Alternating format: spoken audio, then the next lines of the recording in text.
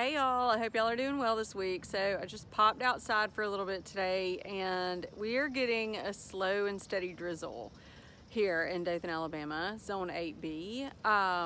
So I'm really thankful for that. So I wanted to do a quick video for y'all today to kind of show you what I've been up to in the garden this week. I've been pretty busy. In the last video, we updated my island bed in the front of my house. Well, this week I kind of took a little detour. As you can see behind me, I have been working in the beds right at the front of my house, laying the black landscape weed deterrent fabric. And I know that there are pros and cons to that fabric, but it just got to the point where I was just spinning my wheels. And so it was time for me to do something a little bit proactive to try to take some control of the weeds. Also, a development that happened this week is that I had planted some original endless summer hydrangeas in the front of the house several months ago, and I had this great dream that they were going to be beautiful and big and lush and that the blooms would just pop against the brick of my house. Well, unfortunately, that did not pan out because they were getting way too much sun. And so this week I had to make a decision about what to put in place of the original endless summers. I chose the bubblegum pink drift roses. They're called the Sweet Drift Rose. I'm really excited about it because I love drift roses. I had some at the other house. And so I feel like they're gonna be the perfect replacement in these front beds. And also I had someone come out today and plant a Chinese Fringe tree in my front yard. I'm so excited about this tree. I think it's gonna be an awesome focal point in the front yard and just add another layer to the garden. So I'm just gonna bring y'all along with me today in this video and let y'all see all of the things that are going on in the garden. So I appreciate y'all watching and hope you enjoy.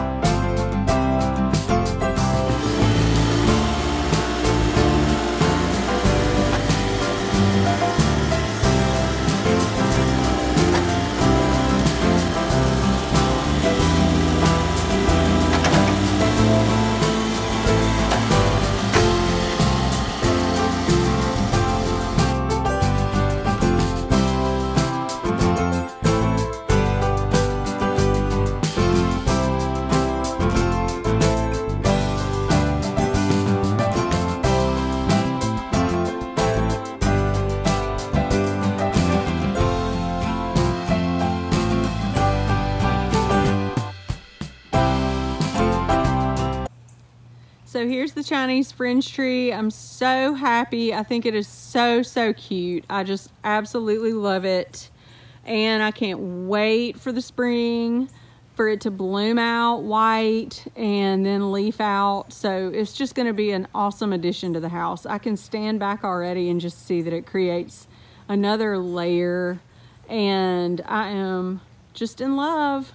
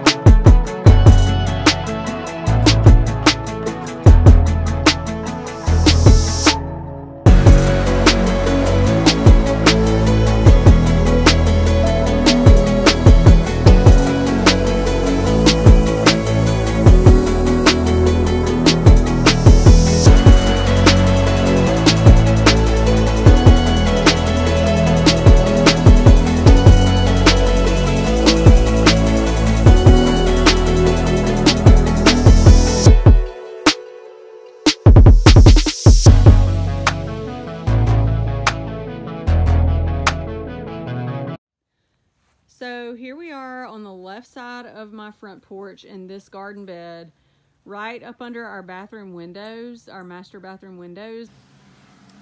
So I told y'all that I had to make a change. I had originally planted some original endless summer hydrangeas in the spot right where you see these drift roses. So they were getting too much sun, and I had to do a little bit of thinking about what I wanted to replace them with, and I ultimately decided on drift roses. I love drift roses. Okay, these are called sweet drift roses, and they have a bubblegum pink bloom. They have great evergreen interest. They're easy, low maintenance, and they're also going to give me some really good color in each of these two garden beds. This one and the one over by the driveway.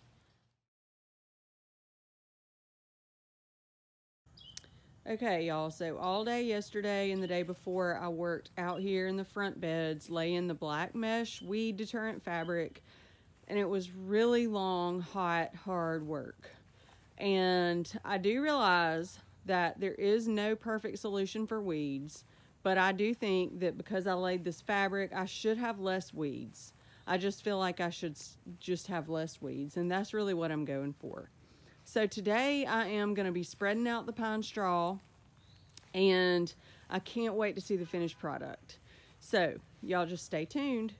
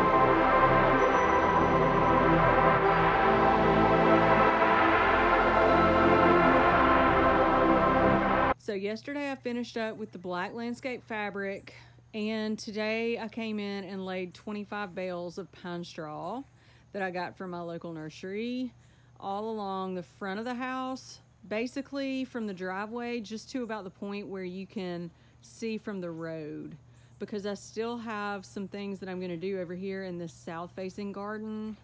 For one, I'm going to plant a tree, an Eagleston holly here to mirror the one that I have over by the driveway, so y'all will see that soon.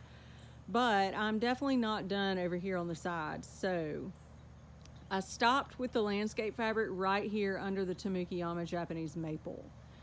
So let me show you guys what I did over here and on the other side of the house, where I have another bed right by the driveway that has 4 boxwoods and 3 drift roses.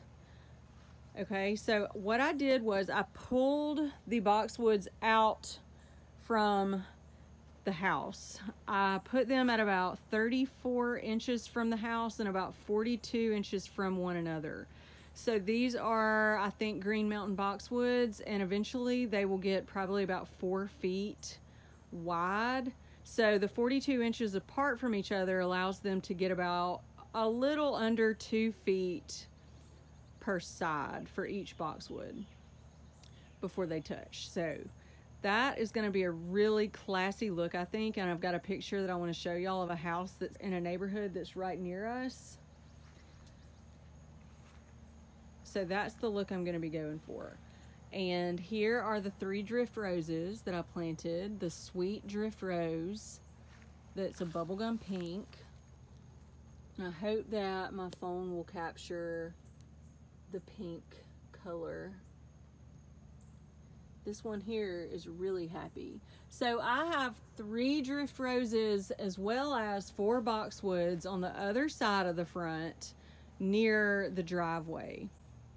I did the same thing to the boxwoods on the other side, and I also planted 3 drift roses in front and another 3 up under the Eagleston holly.